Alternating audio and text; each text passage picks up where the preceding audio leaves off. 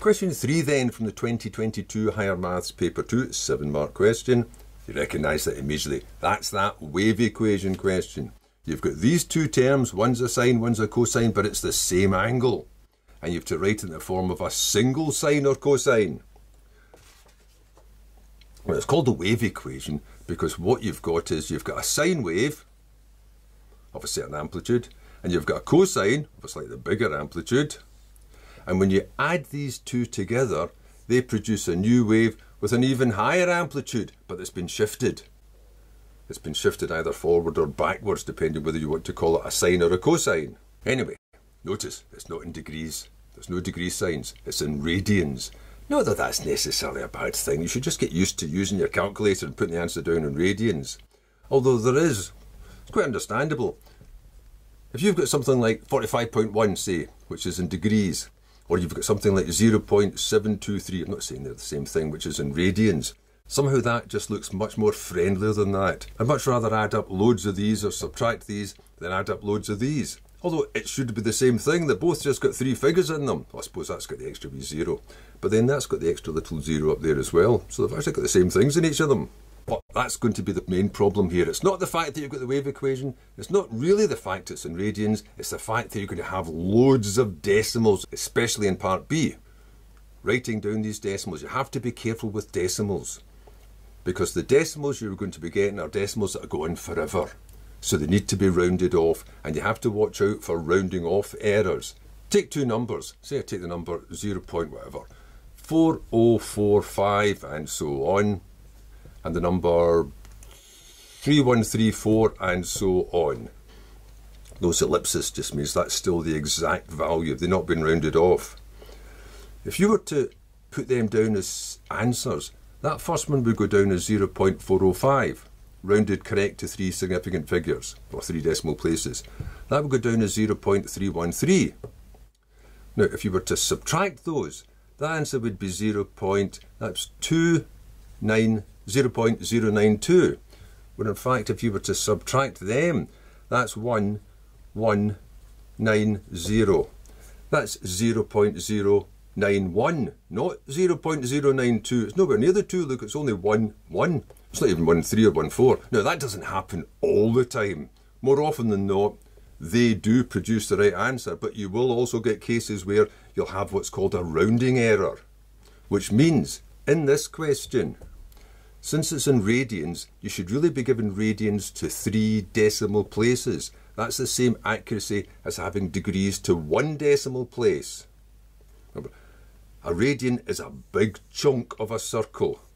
It's called a radian because the arc that subtends that angle of 1 radian is the same length as the radius. So obviously that's quite close to an equilateral triangle, radius, radius, radius, which would be 60 degrees, but that's closed up a bit because that's bulged out. So it's just a bit less than 60 degrees, which means 1 decimal place of a degree, a 1/10 of a degree, is a 1/10 of a 60th of a radian. That's a 600th. So that's nearly 1,000. That's 3 decimal places. Now what that means is if you want your answers to have 3 decimal places, the working prior to the answer should really have 4 to avoid a rounding error. So if for some reason you've got an answer of 2.71828 and so on, which you may recognise, and you wanted that to 4 decimal places before you got to the answer when you round it off, there's 2 ways you could write that down.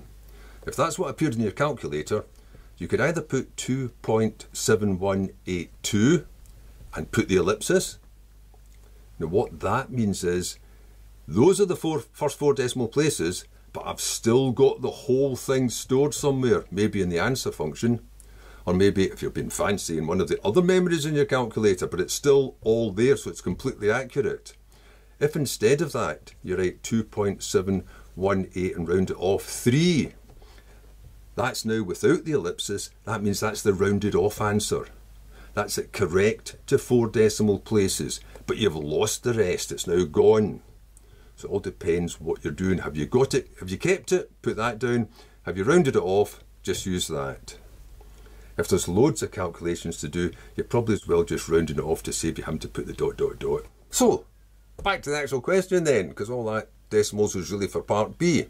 Right, if this has to be expressed in this form, it means you need to find what A and K are. Somehow you've got to find A and K from the numbers 4 and 5. So if they're meant to be equal, the only way I can equate this side to this side is if that side looks exactly like that side, and it doesn't. But you can make it look the same. If you go to the front, you'll find one of the trigonometrical formulae, the compound angle formula, which lets you expand this. And that becomes sine x cos A, remembering to use the x and the A, not the A's and B's or C's or D's or whatever it says at the front, plus swap over cos x sine A. Now, I kept the K outside, because if K multiplies something, it multiplies all of what it becomes. Now I'm going to pop it inside. Now you could have popped it inside to begin with, but I'd rather pop it inside in a different order, because I want this to look like that.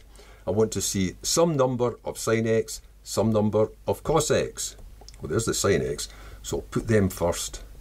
K cos A sine x, because it doesn't matter which order you put 3 factors down. But then usually for a term, you put it in the order of coefficient, which is the constant part, times the variable part.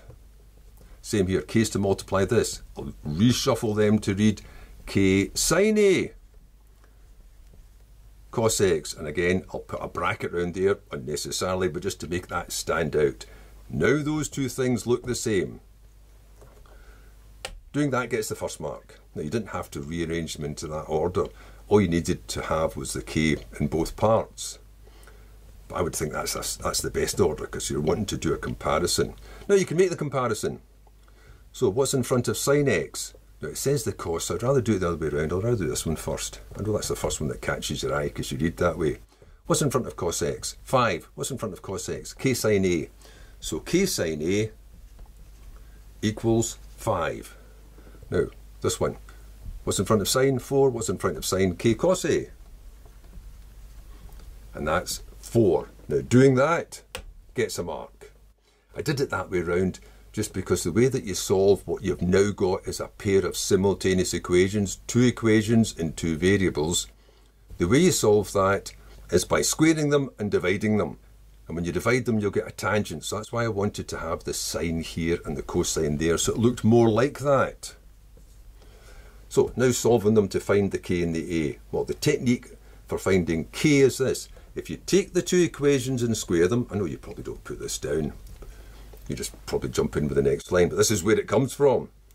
The way you can get rid of the A's is if you square the equations, you'll have K squared sine squared, you'll have K squared cos squared, and if you add them together, you'll have K squared times sine squared plus cos squared, which is just 1.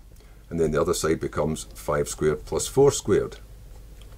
So K squared will be 25 and the 16, which is 41. So K is root 41. Now it could be plus or minus root 41, but it's plus because it said K is greater than 0. So that gets a mark. Now the other part, how do we get to the A? How do you get rid of K? Divide them. If you do 1 divided by 2, you'll have sine over cos, which becomes tan. So tan of A will be 5 upon 4, which means that A is going to be inverse tan of 5 upon 4. So there's just one place left for the answer. Now we come to the part. So far there's been no decimals. Now we hit the radians. Now we hit the decimals. But there's only the one answer, so there wouldn't be all those rounding problems yet. Well, inverse tan of 5 upon 4. Now you could do that secretly in degrees if you like. The answer has to be radians. But you could work it out in degrees if you like, but for all the difference it makes, you know, working that out in degrees, you then have to divide by 180 and multiply by pi and round it off to get the answer. You're as well just starting off with radians. So just make sure it's in radians.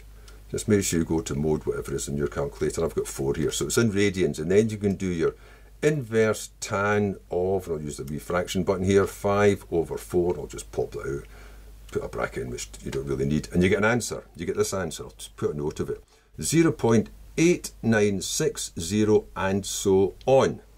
Notice that means I've still got the whole answer if I need it, because it's still stored in the calculator.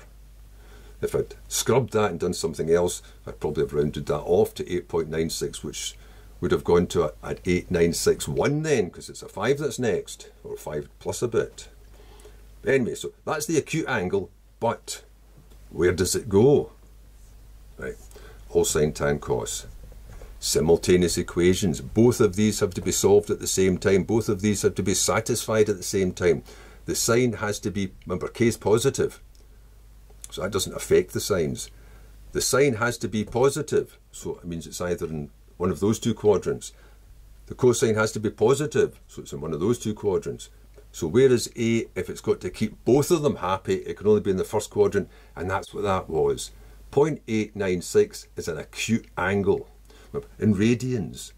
In degrees it goes to 180, in radians it goes to pi, which is 3.14. So halfway at 90, which is the top of the acute part, that'll be half of that, so that'll be 1.57. So if it's under 1.5, you know it's definitely an acute angle. So that's your answer. 0 point, but now I'm putting down a final answer. I'm going to put down the first, correct to the first 3 decimal places. That gets the mark.